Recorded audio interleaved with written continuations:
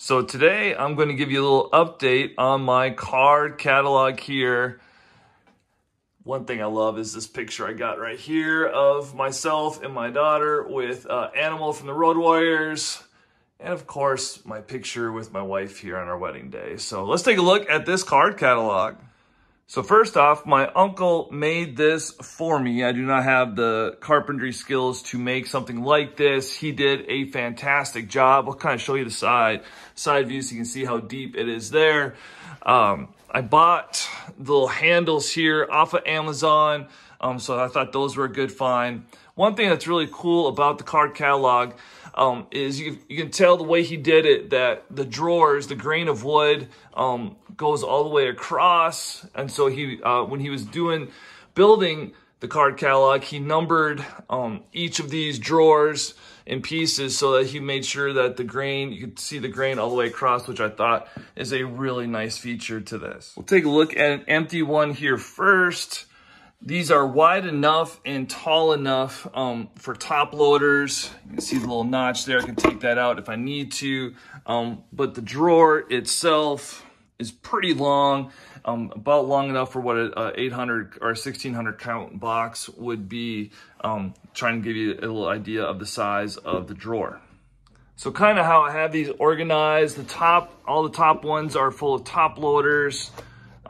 It's all basketball right in there. You can see it fits great. Just a ton of top loader stuff in there. So that's all basketball. Some more basketball in there. Then I got football top loaders there. And then baseball top loaders in these final two drawers here. And then on the second level, I have my North Carolina kind of player collection cards there, some Project 70, and what was that? Yeah, the Project, or Topps 70, and then the Project 2020 cards there.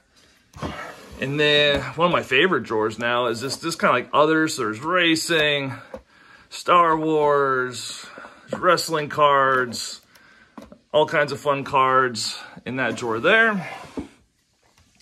So my older, this is the 1988 1988 Fleer basketball set and 89 Fleer basketball set I'm working on. And then we have some just older cards from the 50s and 60s. Don't really buy any of those anymore now, but that's where those are. And then the 1986 Topps football set I'm trying to piece back together. Now the bottom drawers are all made for PSA sized slabs. And here's my dog just kind of helping me out right there.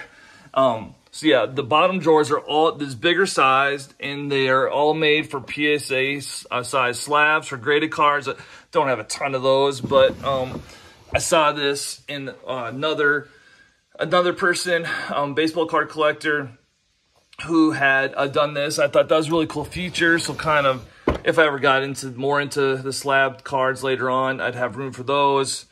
And then some of my better cards, one touches, and then kind of my little fake slab stuff there. So yeah, all these are for PSA sized slabs. So another really nice feature of the card catalog that I like. So overall, I absolutely love this card catalog. It has been a huge help for just keeping my collection organized, being able to really enjoy my collection, just having my cards right there where it's easy to get at. It's a really nice furniture piece on top of it for our home.